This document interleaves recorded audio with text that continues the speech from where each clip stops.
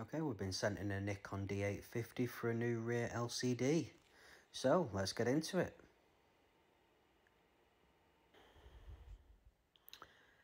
Okay, so I'm going to have to narrate it because basically I've never done one of these before, so I had to guess on what's going on.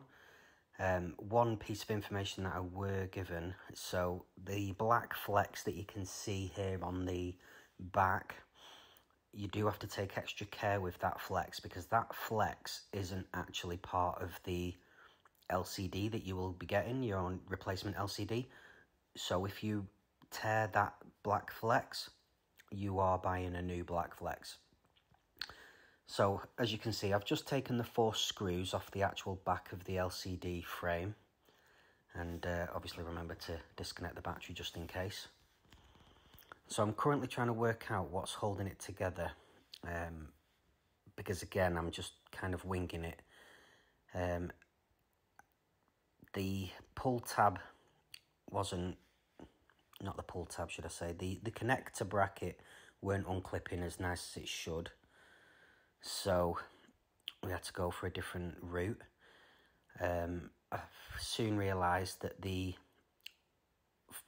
subboard, if you will, or the other flex, it's actually glued a little bit to the back of the LCD.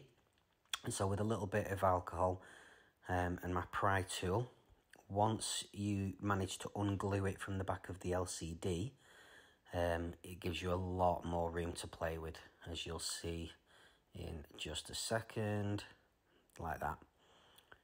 And then obviously everything comes away really easily. I'm still just kind of working it out. So basically, that flex at the top that you can see, you have to just be very careful with it because we don't want to break that flex that's connecting to the that flex. We don't want to break that because it's connected to the camera, so take extra care with all that flex. So there's a little mid frame.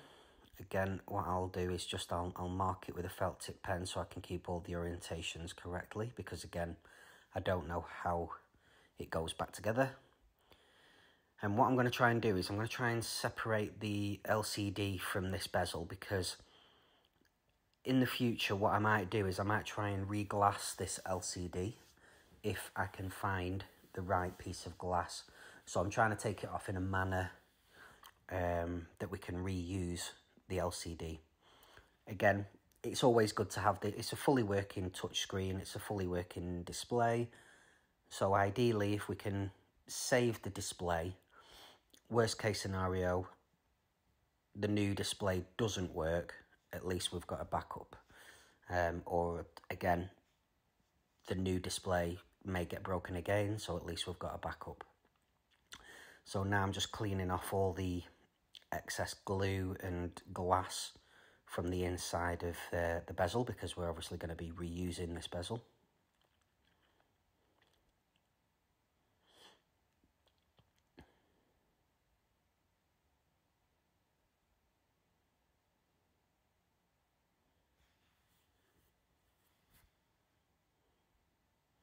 Just give it a bit of clean with some alcohol, because I'm going to be putting some double-sided tape on the inside of that. I'm not going to use full glue.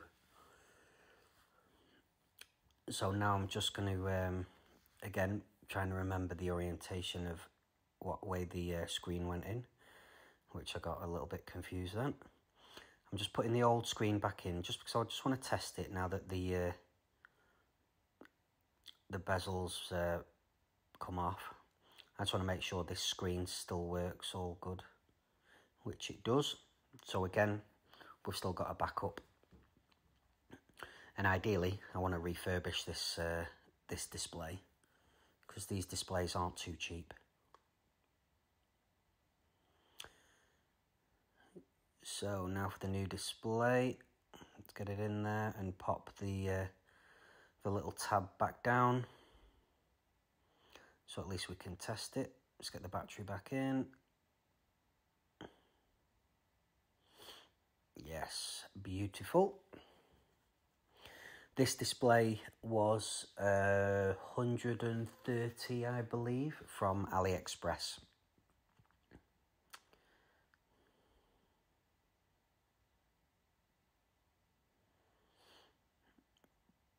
So now I'm just trying to, again, work out the orientation because everything's folded amongst itself and it was just a little bit confusing.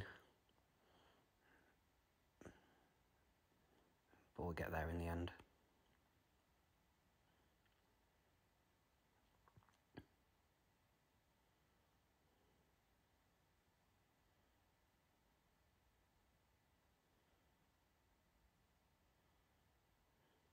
It was baffling me because I couldn't remember what side and what orientation that little frame was stuck to the LCD.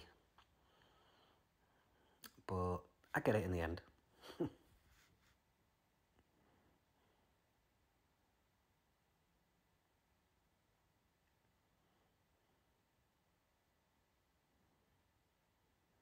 There we go.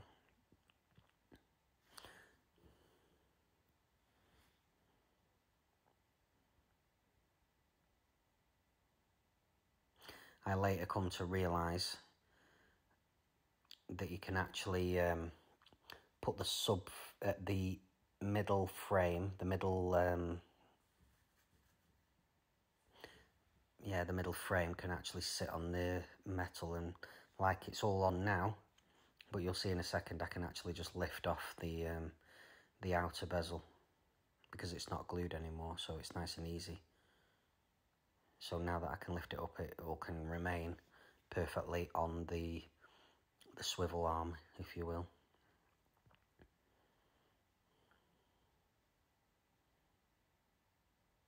So now obviously I can put that camera to a side and we can quickly put some double-sided adhesive on the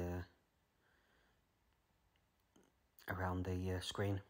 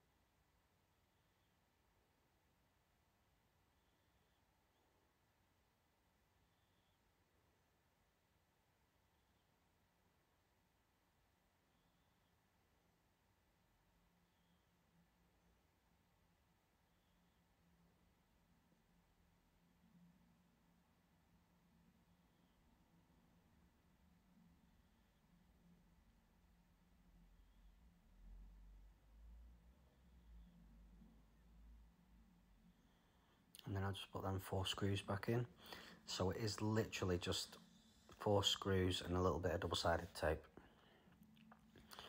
Probably one of the easiest jobs I've done, to be fair.